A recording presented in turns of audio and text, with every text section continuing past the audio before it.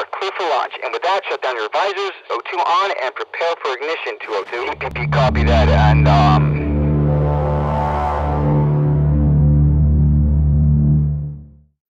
Hi, Mr. Rueschhoff here.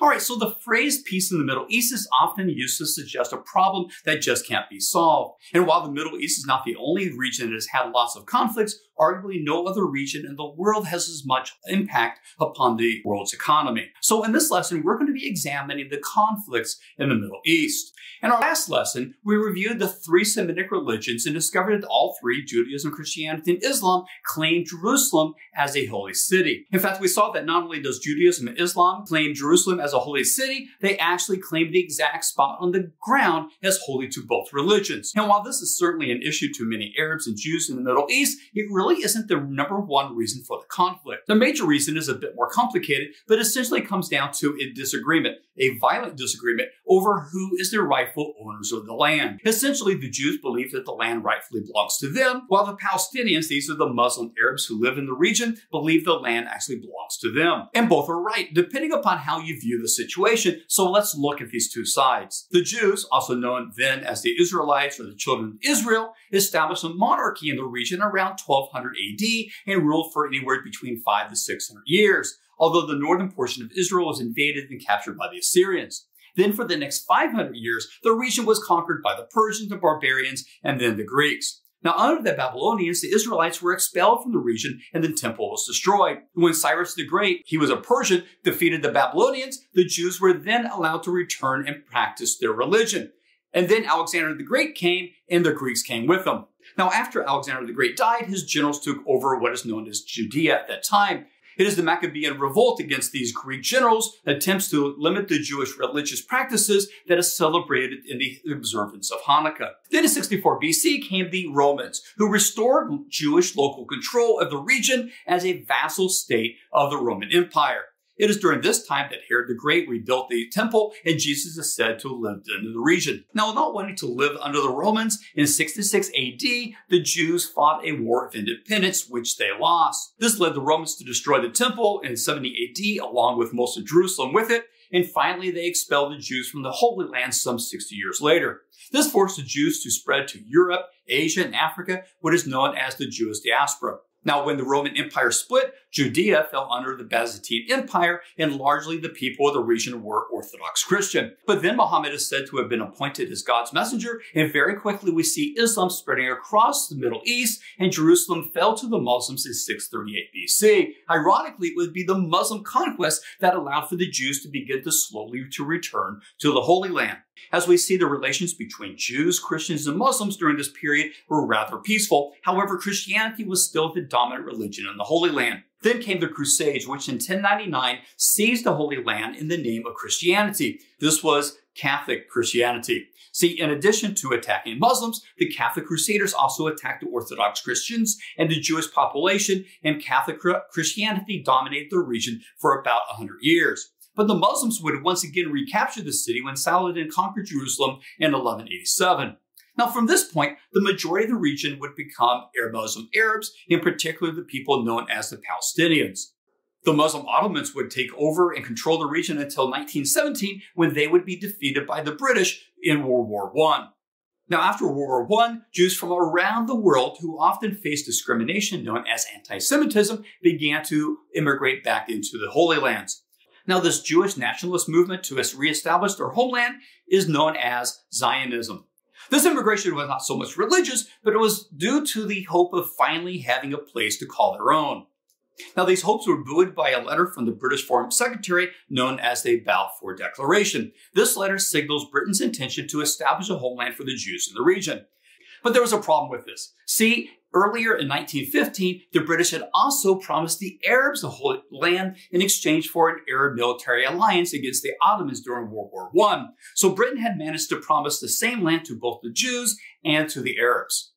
Now, after World War II, the new United Nations acted to solve this issue between the Arab Palestinians and the Jews to decide what they're going to do with the Holy Land. Now, the Jews claimed that they were the rightful owners due to previously having a kingdom in that land, but they were forced to leave against their own wills, and plus, the British had promised them the homeland.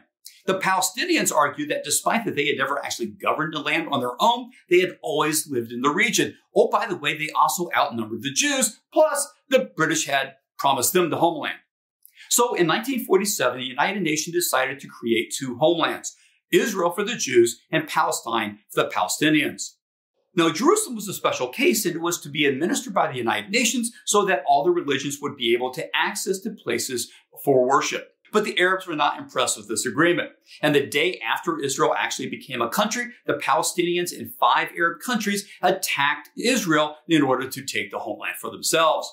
Now, the Israelis were not only able to defeat this attack, but they were able to counterattack and seize lands that the UN had previously earmarked for the Palestinians. And this is the start of a pattern we see in the Middle East. Arab countries attack Israel. Israel defends, Israel counterattacks and takes more land.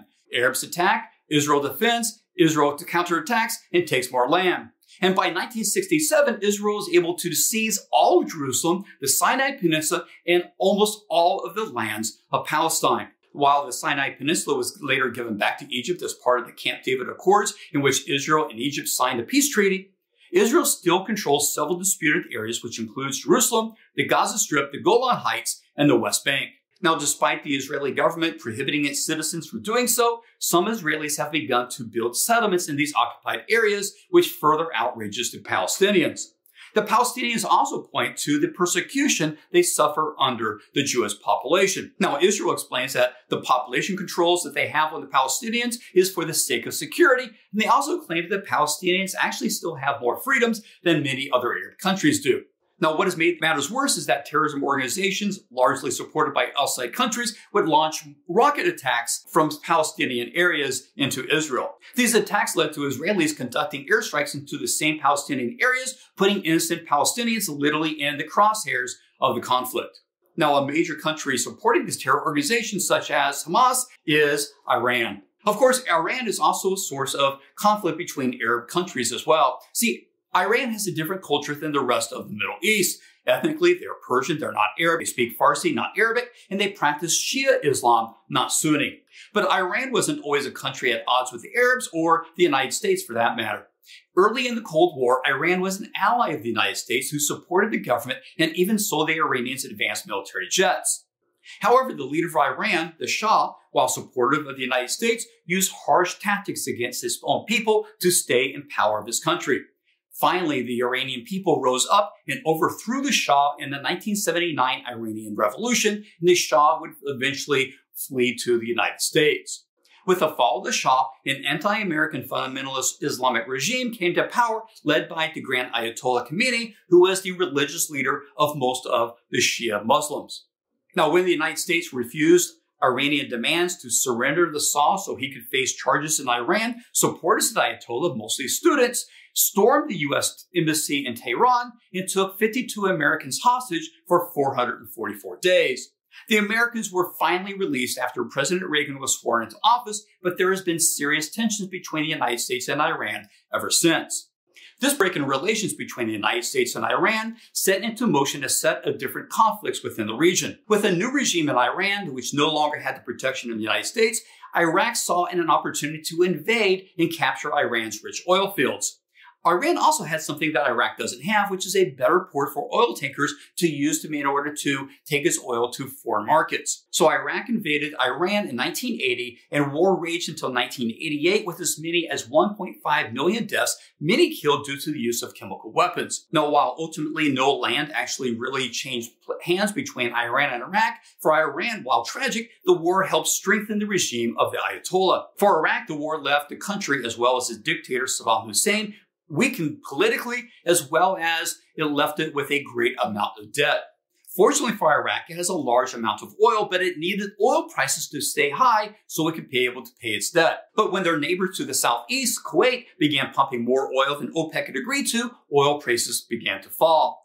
And when American diplomats gave Saddam's government unclear signals, Iraq invaded Kuwait. The invasion of Kuwait would solve several of Iraq's problems. Saddam would be able to rein back the amount of oil that's coming out of Kuwait in order to raise oil prices.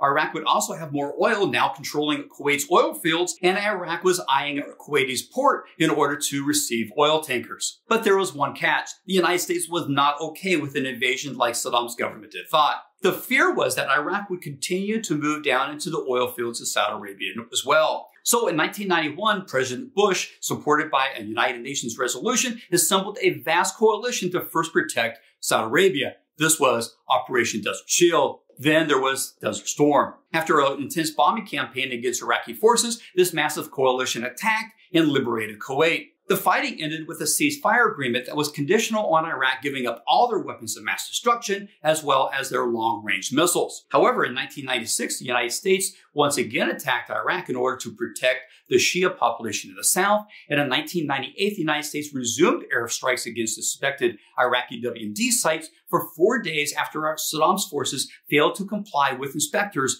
that was agreed to by the ceasefire agreement. In 2002, the U.S. felt that something had to be done about Iraq. For months, Saddam's forces have been firing at U.S. aircraft patrolling the no-fly zone established to prevent Iraq from further attacking the Shia population in the south of the country.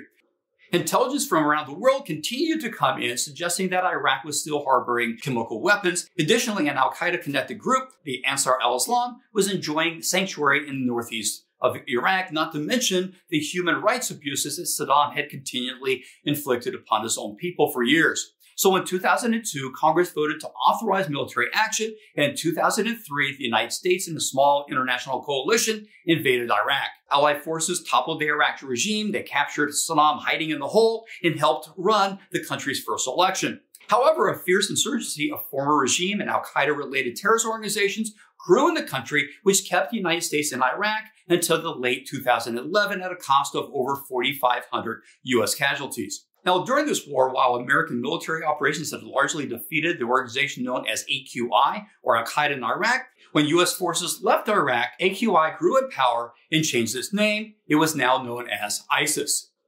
ISIS had taken advantage of the Syrian civil war, which gave it the ability to regroup and become stronger and surge back into Iraq. The newly trained Iraqi military was unable to confront ISIS, largely due to the government's political instability, and the United States was slow to react to the surge of ISIS. At its height, ISIS controlled a third of Syria and 40% of Iraq. The United States once again went back into Iraq, and by 2017, ISIS had lost 95% of the territory it had held. But it is Iran that most analysts still maintains may be the biggest threat to peace. So we know that Iran has had a nuclear program. And while experts disagree on whether Iran is continuing its quest for a nuclear bomb, the idea of Iran with a bomb is rather scary. This is because leaders at the top of Iran's theocratic government has continuously called for the destruction of Israel. An atomic bomb gives Iran the ability to act out on these goals. Now, one fortunate side effect of Iran's belligerent statements is that many Arab countries are now uniting against Iran and even joining into peace agreements with Israel. In the last couple of years, Morocco, Sudan, Bahrain, and UAE, or the United Arab Emirates, all have signed treaties with Israel with the assistance of the United States administration. Another recent development is the movement of the United States Embassy to Jerusalem. See, in 1995, the United States Congress overwhelmingly voted to move its embassy from Tel Aviv to the city of Jerusalem. However, each president since had delayed following through on this law until 2018, the embassy was finally moved. Though most of the international community disagreed with this move, many arguing that doing so was a provocative action that would lead to massive conflict. Fortunately, these fears of overwhelming violence have not been realized. Well, however, time will tell about what the future of peace is in the Middle East. All right, so I've outlined many of the conflicts we have seen and continue to see in the Middle East. Until next time, keep on learning.